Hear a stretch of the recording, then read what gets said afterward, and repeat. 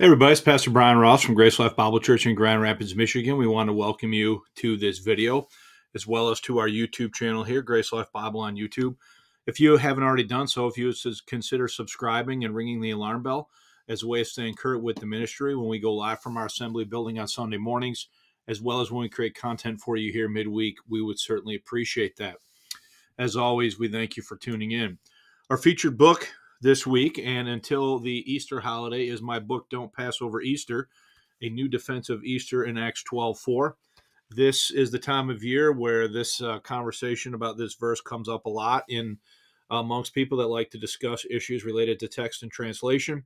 And if you're interested in a slightly different take than what you might have customarily have heard, please consider picking up a copy of this book and checking it out. Again, Don't Pass Over Easter, A New Defense of Easter in Acts 12:4. Also want to remind you about our Rumble channel here, Grace Life Bible Church on Rumble. We established this as an alt-text site should something happen to our YouTube ministry. So if you're into alt-text sites or would just like an alternative to YouTube, please consider checking us out here on Rumble.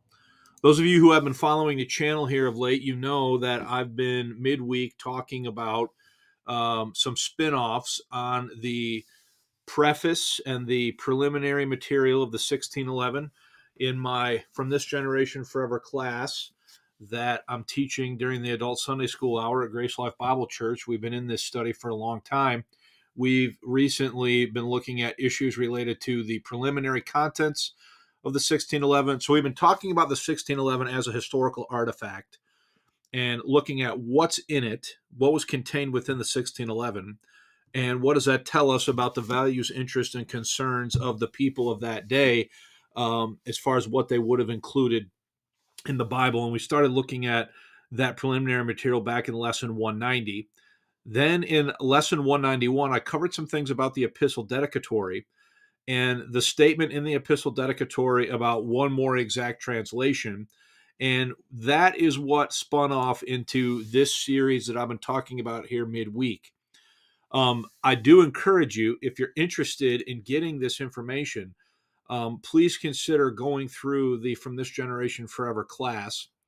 After we talked about the title page in the epistle dedicatory, we talked about the rest of the preliminary contents. And now we're in a series looking at the preface that I've called Producing a Proper Perspective of the Preface. And we're systematically working our way through all 15 subsections of Miles Smith's famous preface to the AV 1611 and trying to really dissect it and understand it within the historical context and time frame that it was written in. So if you're into that, if you're into history, if you're into the history of the King James Bible, if you want to know more about that, please consider checking out those studies. But midweek, I've spun that into this series, Did the King James Translators View Their Work as Perfect? And in the first episode, we looked at false friends and the prefaces to the AV 1611. And so I looked at Mark Ward's concept of a false friend, and I suggested that the word exact in the epistle dedicatory, in the statement, one more exact translation, is a false friend. That there is a meaning of exact there, according to the table alphabetical from 1604, that means perfectly done. That is obsolete. And so we talked about that. And then we looked at more about that in the second episode, more on exact in the epistle dedicatory. And then last week in our episode, we looked at thoughts on perfect in the preface. And so I laid out these notes and presented them in my video, and then I presented them in church last Sunday in lesson 195, where we've started tracking with occurrences of the word perfect in the preface. Now, this video is being filmed on Friday, and it's going to be released tomorrow morning on Saturday morning, which is not my normal schedule. We've had bad weather here in Michigan. I've had some cancellations with school, as well as some issues with some internet connectivity as a result of some of the storms, etc. So it just didn't happen earlier in the week. So I wanted to set aside a few minutes here to continue with this.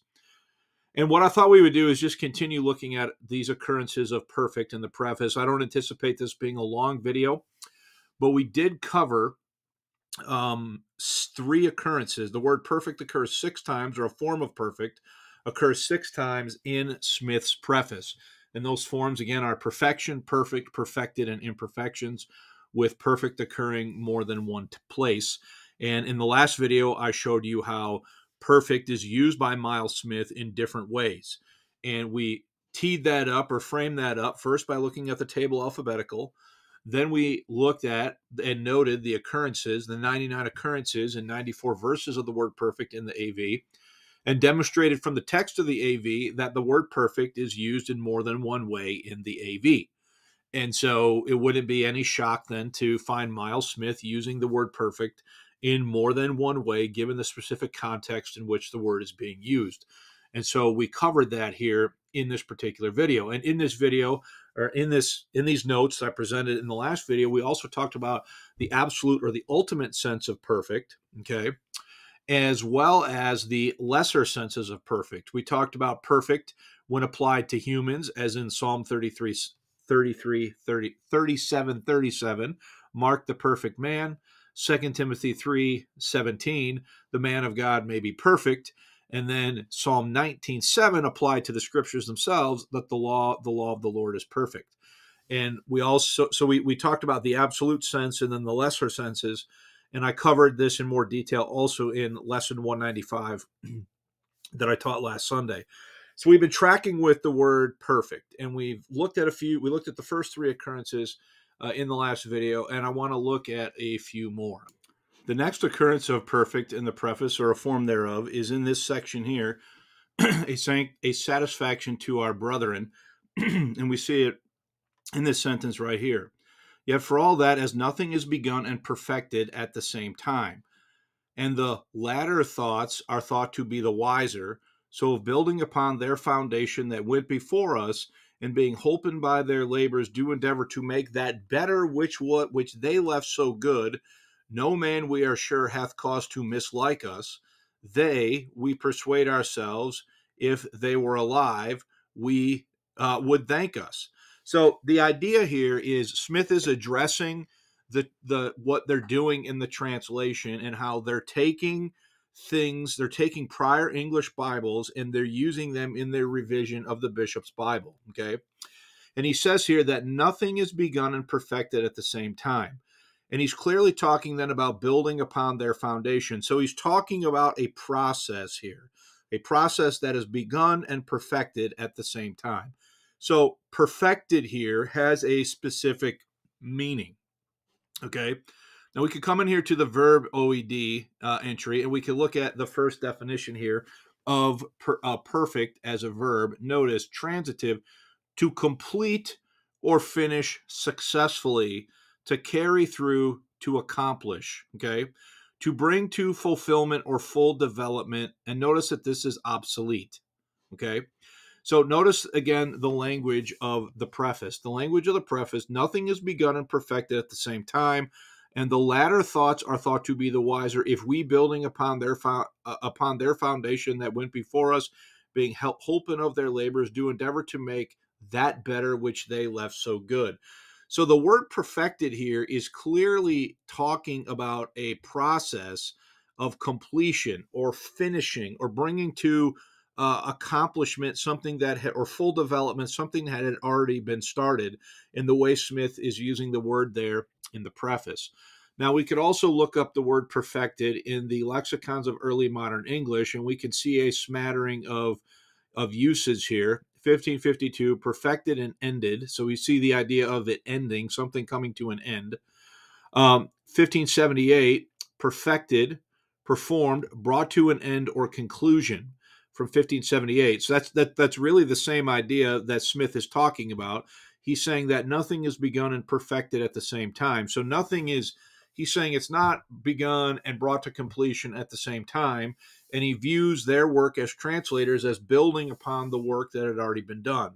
And so they left good ground, so to speak, and then Smith and the translators are expanding on that, endeavoring to make it better, endeavoring to complete it, perfect it, in the sense of bring it to an accomplished end, the way we see here in OED definition 1A, as well as in a host of the different examples here.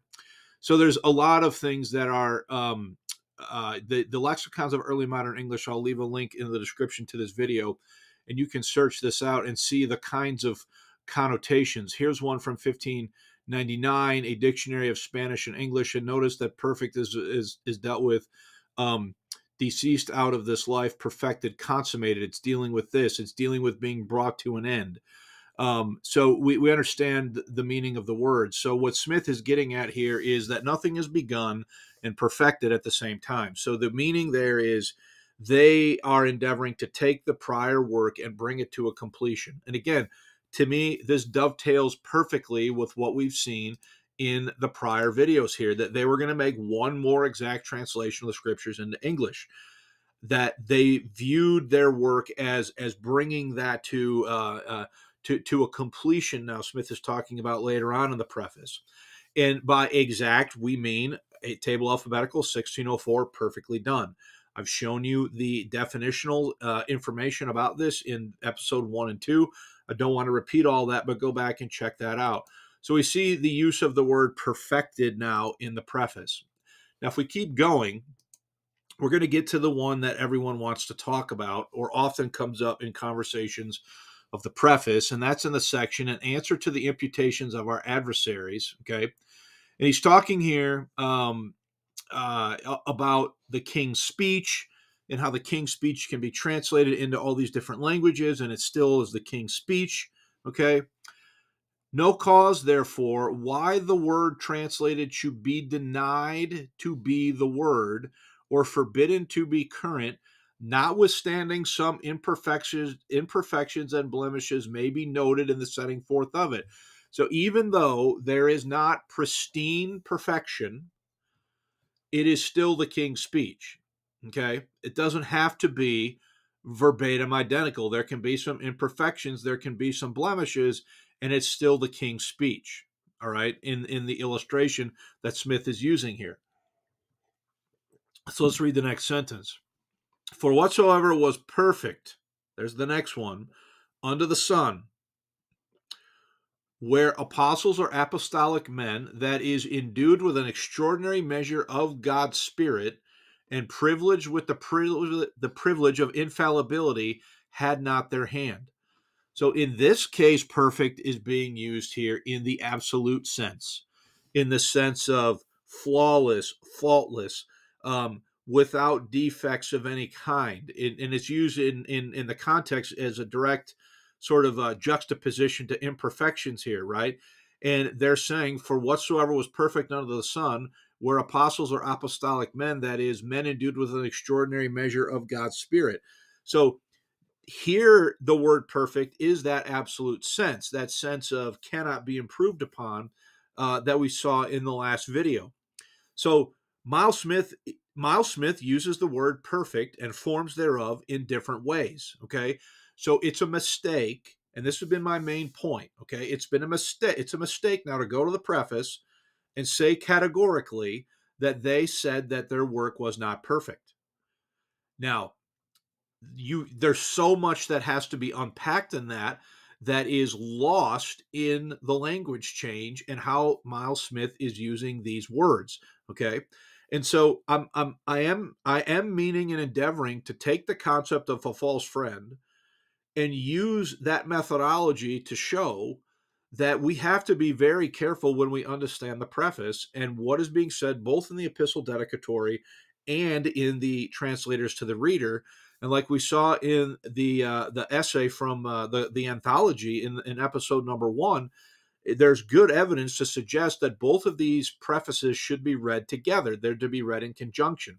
And I just saw something this week connecting the title page and what is said about the title page with the epistle dedicatory, with the preface, the translators to the reader, to make the point. There's no doubt that in this case, where they're talking about perfect, they are talking about perfect in the absolute sense of somebody that has a special measure of the Spirit of God upon them so as they cannot err, that they have infallibility, all right? So when the translators view their work as, say that they've produced one more excellent translation of the English scriptures, excellent means perfectly done. There's a meaning and definition of excellent that is related to perfect. There's a meaning of perfect that is related to excellent, and it's in the circumscribed boundaries of definition 6b from the OED. So when they're talking about there, when Smith is talking about that type of perfection, this is what he means. In a state of complete excellence, free from any imperfection or error, defect of quality, cannot be improved upon, flawless, faultless. That is what he's meaning when somebody has an extraordinary measure of the Spirit of God upon them, so that they have infallibility, meaning they cannot err. They cannot say something wrong because the Spirit of God is moving upon them to say exactly what the Spirit of God wants said.